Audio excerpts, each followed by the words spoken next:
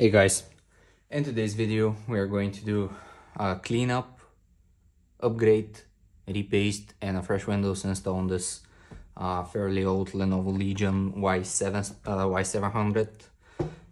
It's a gaming laptop from 6 or 7 years ago. It's a 17-inch one, and as you can see it's really dusty on the inside. It needs some general TLC, but this is nothing to be afraid of. The screen needs to be cleaned, definitely.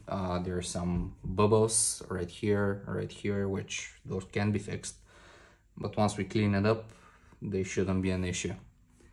The customer wanted to have an SSD inside because it's currently with an HDD rather than SSD, and it's quite slow. He also wanted an additional 8 gigs of RAM. Currently the machine is with 1 terabyte of HDD and 8 gigs of DDR4. This is the parts that we'll be putting inside the machine. This ADATA SSD, 512 gigs.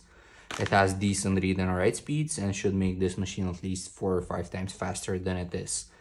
And then we have another stick of 8 gigs DDR4, which should fit perfectly and there should be no issues. The customer wanted all of his information to remain, so what we're doing is I'll pop out the HDD and simply put it into this 2.5-inch external case, and he can use his hard drive as an external storage. Without further ado, let's hop right in and let's start disassembling things to see what's inside. We have few screws on the outer case which we need to remove so we can pop up the back cover.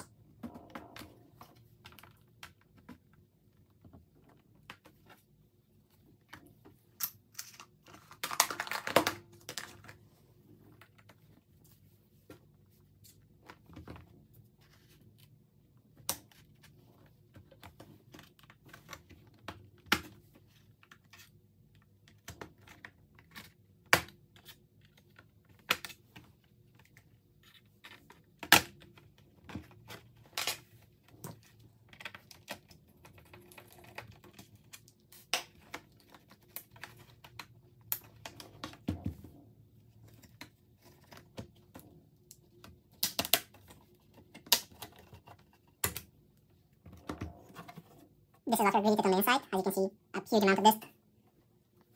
These fans definitely had better days. They're all clogged up. And you can see the amount of dust in general.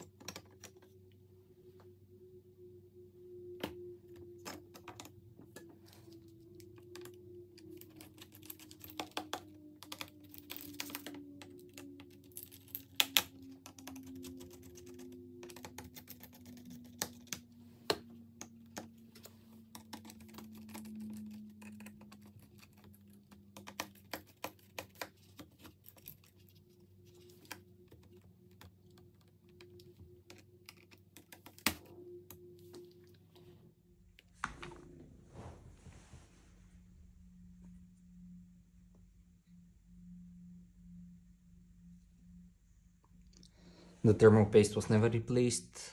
It seems like it turned into jello, but we're going to fix that. As of now, I'm going on my balcony so I can dust off everything. I don't want this inside my house. I don't want to breathe it. So be right back. So this is as clean as I was able to get it. I removed all thermal paste. All the dust is cleaned off. I had to use a brush and a compressed air can to remove everything. Basically, I had to use the entire can so I can blow all the dust from the vents, from the cooling pads, and from the entire chassis. Because there were some dust on the hinges, there was dust in the ports, there was dust basically under where the fans sit, and in general it was a very dusty motherboard, so it had to be dusted off. With this step complete, we can apply new thermal paste both to the CPU and the GPU and reapply the heatsink. We're going to do that. For the purpose of this video, I'll be using the Core Masters thermal paste. It's not the best out there, but this is what I currently have at hand. I usually tend to use Arctic MX4 or MX5, but there was none at stock at my near PC shop. We'll be going with the Core Master, and if there are any issues, we can replace that in a month or two. It's not going to cause any heating problems for the next few months. Let's do that. You don't need much. You need just the pea size.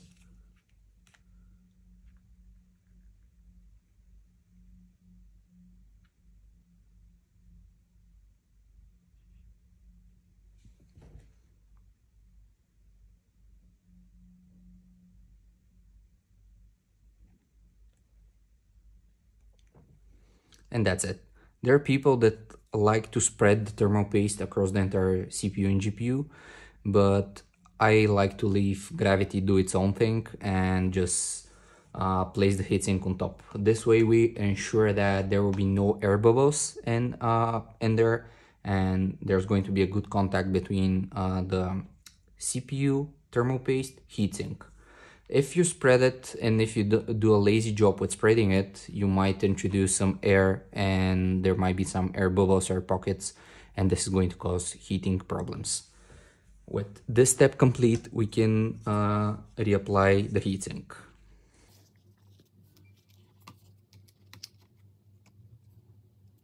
You make sure to match all the holes, and we tighten all the screws in a crisscross pattern. So I start from this end, then this. And we don't screw them all the way in. We just do a few turns at a time so both can bite.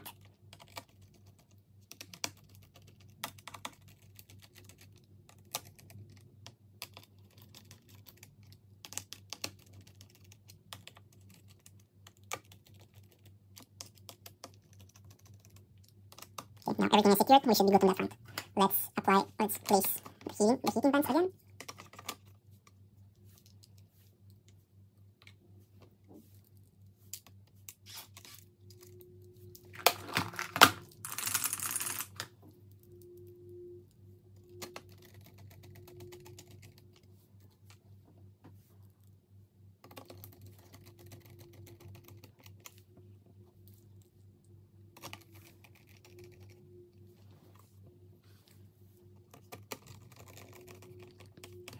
Plug everything back in.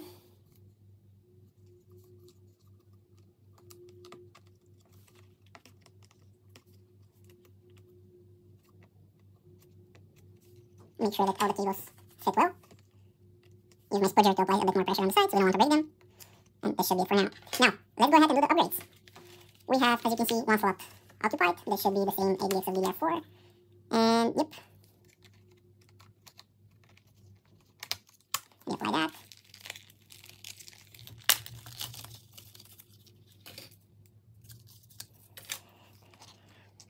Place the additional DIMM slot. This should be all for our memory. Unscrew the hard drive.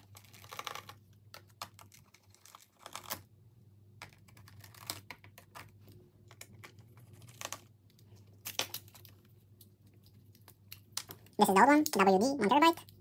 We've lost the screw somewhere. No. Oh, there it is. Let me remove those because I don't want to lose them.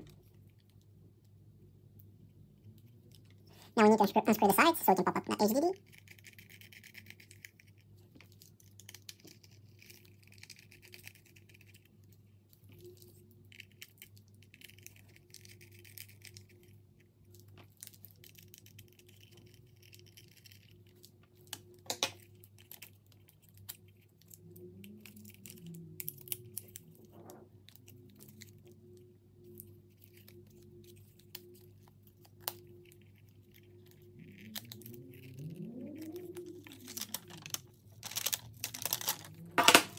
Unbox our new hard drive.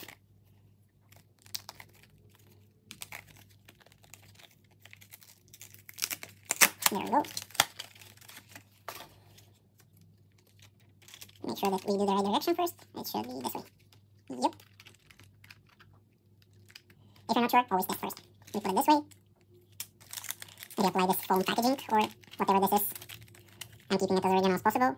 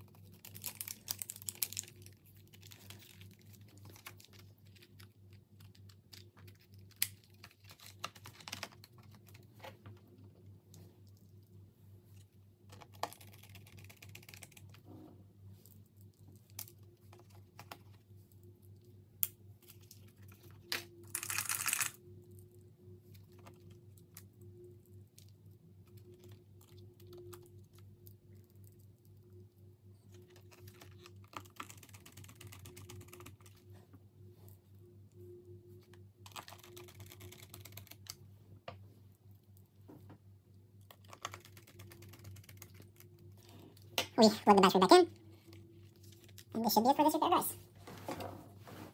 We put the back cover on.